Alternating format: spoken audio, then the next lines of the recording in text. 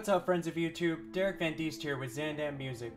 In today's episode, I'm going to show you guys how to route any Maschine hardware into Studio 1.4.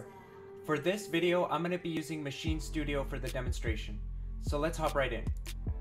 So starting out, we want to open up the Browse folder, head over to the Instruments panel, scroll down to the Native Instruments category, and then click on Maschine 2 and drag it into the leftmost window.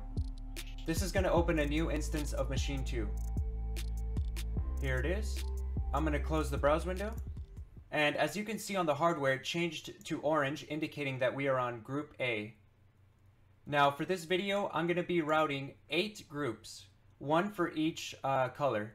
So I'm going to start by clicking this plus icon to add all 8 groups to my workload here. Now, you can see on the hardware how all the groups lit up, all the colors. And now we can start routing. So first thing I'm going to do is click on Group A, right click on it, head over to Group MIDI Batch Setup and change it to Sounds to MIDI Notes. Next thing I'm going to do is click on this circular icon here, click on Output and then MIDI. From there, I'm going to scroll down and I'm going to shift click Sound 16. So there's 16 sounds, one for each pad. Once I have them all selected, I'm going to change the destination to host.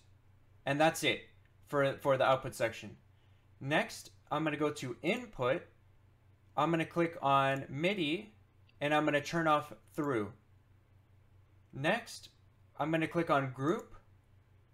And I'm going to change the root note to C3, which is middle C on the keyboard. Alright. And I'm also going to click on Active. I'm also going to change channel to the first channel, channel 1. Alright, great. So we have that set up. Next thing I'm going to do is copy that group and then start pasting it for all the other groups so that each group has the same settings.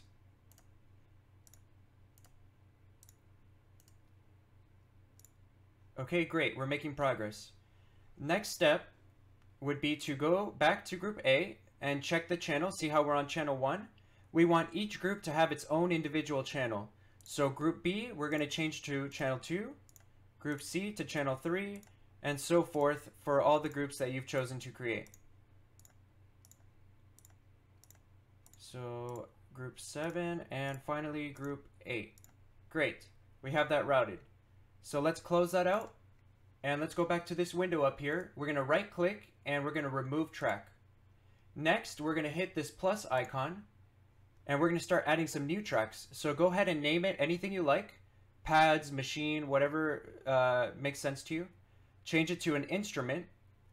8 count, which is 1 for each group. For this, I'm going to turn off pack folder. You can choose any color you'd like or auto color it. Doesn't matter. The input we're going to leave at default, and we're going to change output from existing instrument, Maschine 2, channel 1, and we're going to have it ascend from there. So go ahead and hit OK. And as you can see here in the window, we have 8 groups for Maschine. So go ahead and shift-click Maschine 8 to highlight all of them. And let's go ahead and open it up a little bit, expand it a little more. And that way, now we can see the categories that we couldn't see before. We need to change the middle category here, which I have it right now. I have it set to my MIDI keyboard. I want to change that to Maschine 2. And as you can see, it changed it to Maschine 2 for all of them. But now I want to change all the channels to each individual channel for each Maschine group pad. So let's go ahead and do each one. And it's very easy to make a mistake, so take your time. And don't worry, you only have to do this one time, because you'll be able to save this preset for further use. So now that we have all of those set up, let's click on any of these piano icons to open up Maschine, doesn't matter. And let's open up the mix section. From the mix section, we want to route each group to a mixed channel. So instead of having this on master, you're going to want to have it on an individual extension. So let's give one extension to each. So D would be 4, E would be 5, and so forth. And now we have 8 extensions. So let's close that out and let's go to the mixer. So I'm going to open it up a little bit. And from here, click on Machine 2, and that's going to open up a drop-down window here. And you're going to want to open up 8 of them, 1 for each group. So now that we have all 8 opened up, we should be able to play them accordingly. And we're going to go ahead and test it here momentarily. So I believe everything should be set. Let's click on Machine. Let's go back to the main window and let's click on Group A. We're going to go ahead and test it out now. So before we test it though, I'm going to show you guys how to save, and you can save at any point. This is how you do it. You go up here to Store Preset, and you're going to name it something. I named it Maschine, and I already have it saved, so I'm going to hit Cancel, but you're going to hit OK. And that's going to save all the work that you've done so far. Now, I'm going to open up one of my drum kits here. And as you can see, the drum kit was opened up on Group A. And I should be able to play it on my MIDI if I click on the MIDI pads. But before I do that, I want to click on Monitor. I want to be able to monitor the instrument. And that's going to remove some of the delay while playing live. So in order to monitor, I'm going to click on the first pad here. I'm going to click on the speaker icon. And that's going to allow me to play it live. So here's a test of it. Okay. So as you can see, it's playing live. It's working pretty well. Now I'm going to show you guys what it looks like on the mixer here. If I were to play again, you can see that Group A is the only one that's playing. Alright. Now, let's go ahead and test the next group, Group B. Let's load a completely different drum kit. Let's do this one here, the second one. Let's go ahead and test it out. Sounds a lot different from Group A because it is. So let's look at the mixer. Where is it coming out of? It's coming out of the second channel, which is just what we wanted. So that's how it's basically working for all 8 of them. So by routing it in the way that I just showed you, you can put in any sound you want in any of these groups. For example, let's say we're using both of these drum kits, right, in the same song, and now we want to add an instrument to Group C. So what I'm going to do is click on Sound 1. I'm going to go back to the hardware, Shift, Browse, and then I'm going to go to Sound, and I can go ahead and select one of my instruments. So for example, I can open up, let's see here, Expand. So let's say Air Music Technology using the track wheel. I'm going to scroll down and I'm going to click on Expand, and it's going to load up here for us. So back in the window, I can double click Expand. I can choose any sound that I want. So let's say a soft lead, right? Anything. Now I should be able to play it on Group C. So close that out. Let's go to Group C. Click on Shift Pad Mode, and then Pad Mode one more time to enter the window in which I can play this as if it were a keyboard. Just like that, guys. And as you saw on the window, hold up a second. Yeah, it's in the right one, the third channel. I can easily switch between the groups. Now we're playing the drum kit, and here we're playing the other drum kit. Alright, and that's how you route Maschine. So at this point, I'm going to start showing you how to get more organized. Let's get a little more organized here. Let's close the mixed window, and let's go ahead and start renaming everything. So Maschine 1, let's change it to Group 1.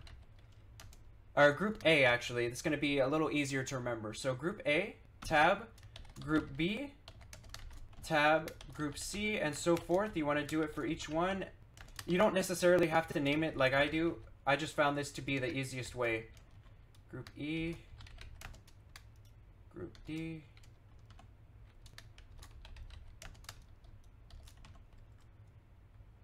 hold up, I messed up here. I lost concentration. Group H is the last one, right? So D, E, F.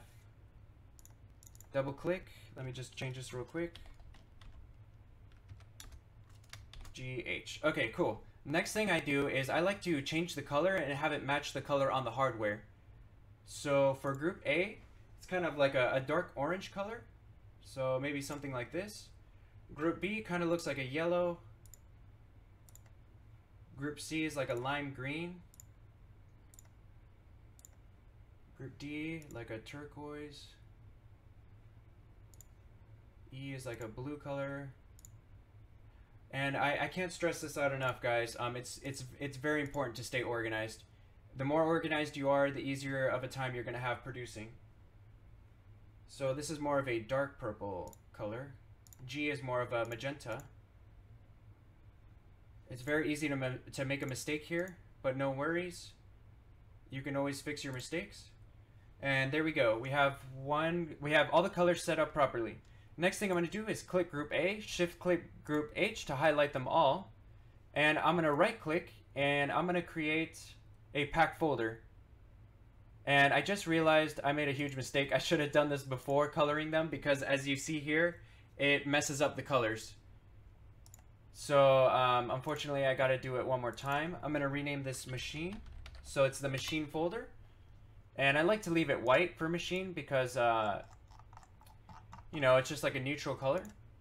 So I'm gonna go ahead and recolor every... Oh, wait a second, something's not right here.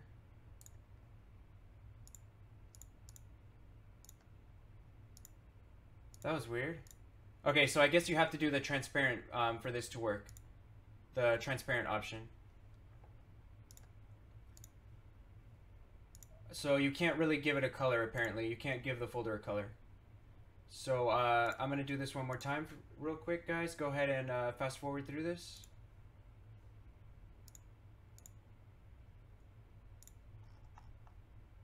And like I said, you only have to do this one time, because once you have this done, you can save it as a preset.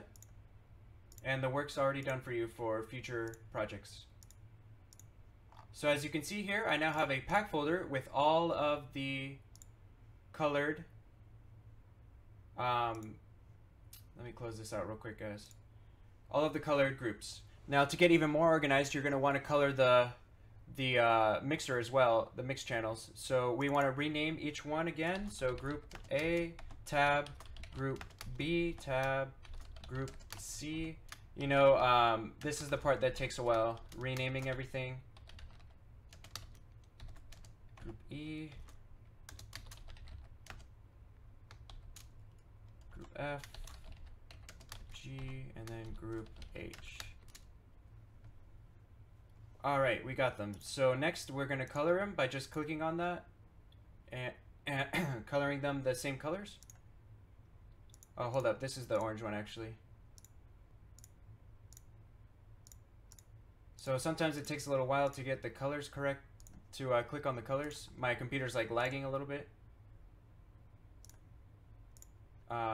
Group B was yellow. I really wish Studio One made it a little easier to change the colors. Group C would be like a lime green. Group D is like a turquoise blue. And this is all just organization. I think I used this one, I can't remember. I keep clicking the wrong buttons, but it happens. Purple. Group G is like a magenta color. And then Group H is a red color. Great, so we got everything organized and ready to go. So one other thing, you can add MIDI files as well. You can, you know, double click, and here you can start putting in keys. See, it works just like you would if you were pushing the pads, but you don't have to push the pads. You can use your MIDI keyboard. So that's basically it, guys. That's how you route Maschine to Studio One 4. You guys learned something today. If you have any questions, feel free to email me or comment below. Thank you all for watching. This was a requested video, so hopefully I answered your question. And I'll see you guys in the next